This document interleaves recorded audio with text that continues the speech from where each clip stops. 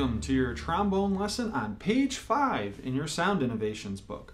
So make sure you have your trombone all put together. Make sure you watch through the first video on how to put it together, how to get a sound out on it, and have your book opened up to page 5. How these lessons are going to work is you're going to see, point the other way, over here, you're going to see your music displayed right on the screen, and then right in here, you're going to see a picture-in-picture of me. So I can demonstrate some things and you can see if I need to show you anything. The other thing is I can write on the screen, so when I'm talking about certain things, I can circle them on the page, and when you're playing along with me or any of those things, you can actually see the page. Now, the couple of nice things about this is because it's in video, I'm going to play through each example of song once. That allows you to play along with me. You could either listen to it first and follow along so you kind of see how it sounds, or you can try to play along with me the first time, then pause it, work on it on your own, then you can back it up and then play along with me as many times as you want, or you can just keep backing it up and play along with me all the time. So lots of ways to practice, which is going to really help out, especially on trombone. If you can hear the notes, it does make it a lot easier. All right, so the couple of new things at the top of the page here is the first is you have bass clef. That is the clef you play out of. It is also known as the F clef because if you see that little circle right there, that sits right on the F line. And if you remember what we've talked about in band, remember the saying for line notes is good boys deserve fudge always. You'll see that little circle sits up on that fourth line, which is the F line. That is why it is called an F clef. So remember, good boys deserve fudge always. Not a big fan of that saying, but go ahead and make up your own if you want, or use that one. Doesn't really matter. Then the other one to remember the notes in the space is all cows eat grass. That will help you remember the notes in the space. So if you can remember the saying all cows eat grass and good boys deserve fudge always, or you make up your own sayings, you can remember every single note on the staff that you need to know. Help make it a lot easier for you. And it will take a little time to remember. The next thing you see kind of looks like a fraction. It's a 4/4. This is called your time signature or meter. It tells you how many beats are in a measure. When you see a 4 on the top and a 4 on the bottom, that means there are 4 beats in a measure. The top number tells you how many. And then the bottom number tells you of what.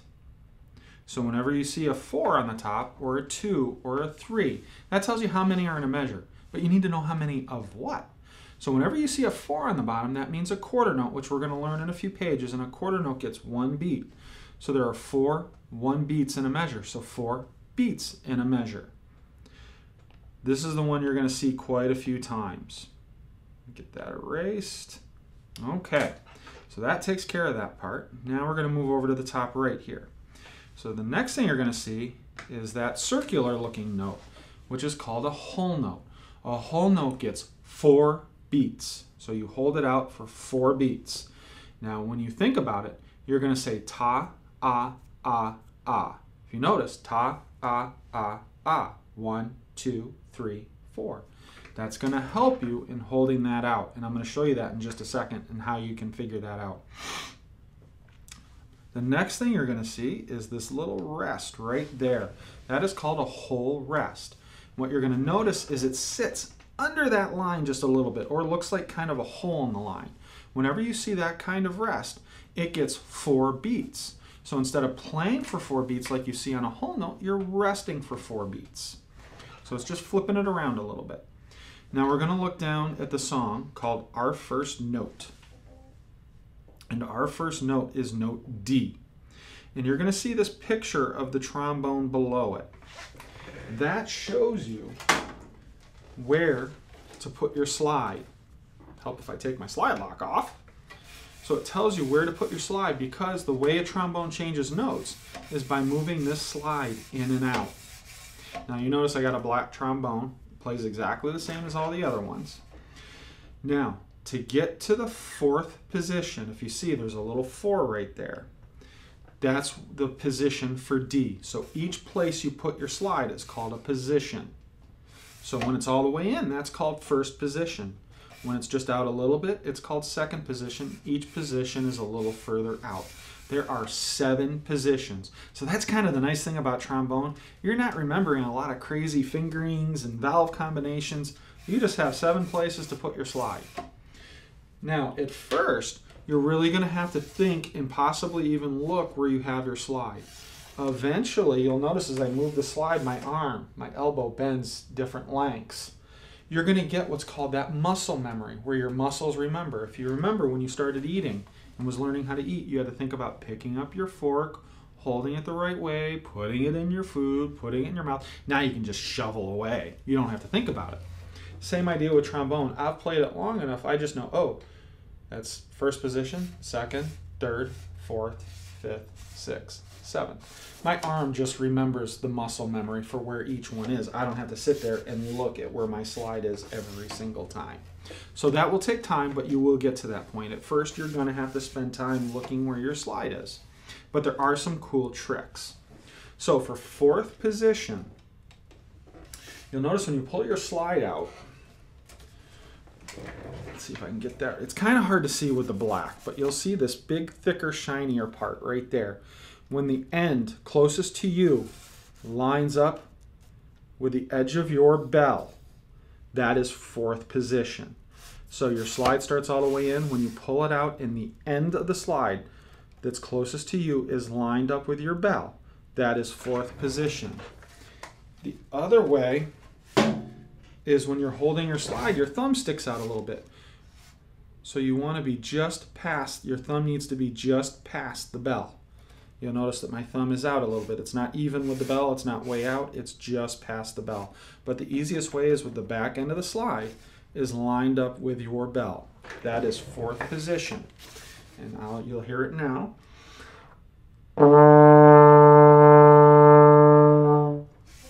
That is your note D. So your D note is in fourth position, and you're going to see here there's a whole note, then you rest for a whole rest, whole note, whole rest, whole note. So you hold for 4 beats, rest for 4 beats. Now when you rest for those 4 beats, you're going to count rest 4 times. Rest, rest, rest, rest.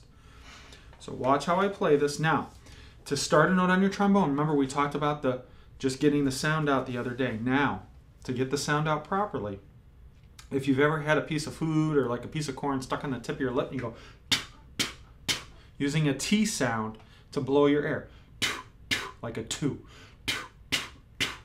That's what you're going to do through the instrument. And if you notice for the counting, ta, ah, ah, ah, 2, oo, ah, ah.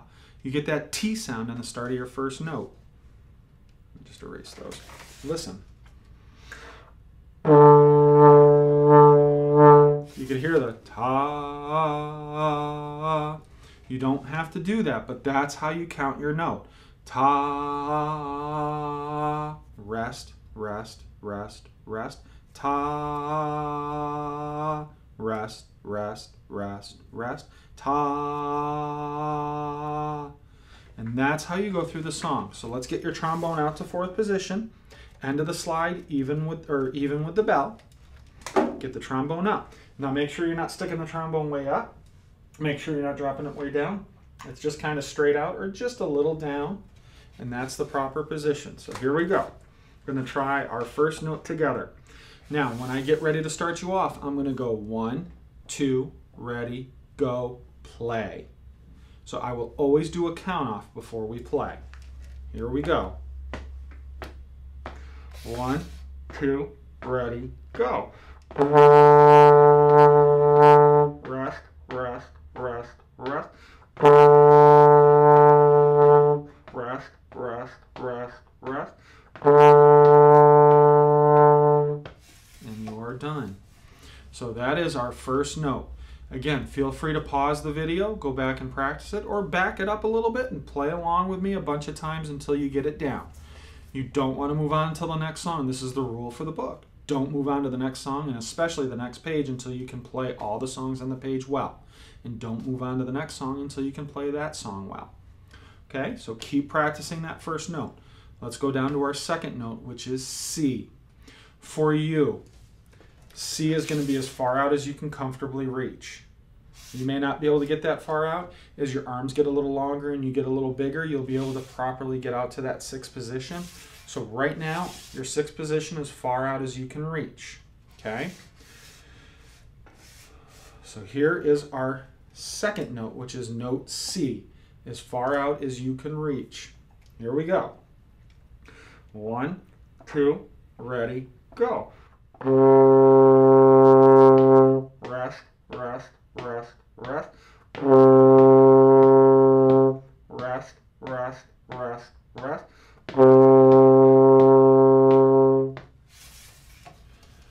So that is our second note, the note C. So our first note D is in fourth position with the end of the slide even with the bell. Sixth position is as far out as you can comfortably reach. I don't need you reaching way out, just as far out as you can comfortably reach. Now, what might happen is the note might come out higher or lower than what you were playing when you were playing along with me. So you might play a note that sounds higher or lower than mine. So a couple things you can do if that happens. So if your note comes out too high, so let's say we're playing that D note, and here's the regular D. But let's say your note came out like this. That means your air is too fast. So in order to get that note out, my air has to get out about this far. And when I blow, I can feel the air. To get the D out, you want your air to go out about this far. And you barely want to feel the air on your hand.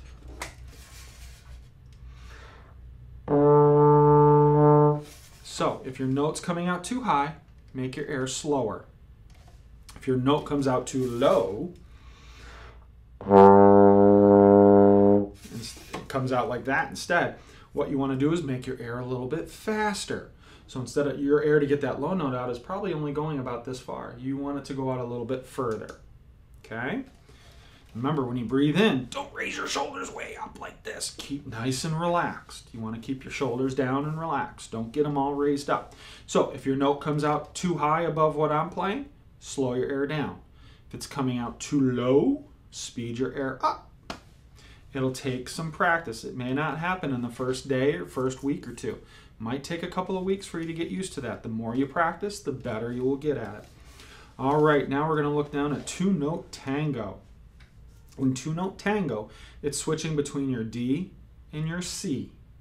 So remember, your D is on the third line, your C is on the second space. So your D is fourth position, your C is sixth position. All right, here we go, two-note tango. So get out to fourth position. 1, 2, ready, go. Rest, rest, rest, rest. Rest, rest, rest, rest. Rest, rest, rest, rest. Rest, rest, rest, rest. And that is two-note tango, so it's going from your fourth position to your sixth. It's taking turns. Every note changes between one or the other. All right, the final note on the page, B flat. My picture's cut off a little bit, but this is the easiest position on trombone. If you remember, I said first position is with the slide all the way in. That's your B flat. It is in first position, okay? So pull your slide all the way in, and let's do your B flat again, all whole notes. 1, 2, ready, go. Rest, rest, rest, rest. Rest, rest, rest, rest. And that is your first three notes on trombone. So your B flat in first position, your C in sixth, which is as far out as you can comfortably reach, and your D, which is in fourth position with the end of your slide that's closest to you, even with your bell. Get good at these three notes, and then you can move on to the next page. So I will see you as you move over to page 6.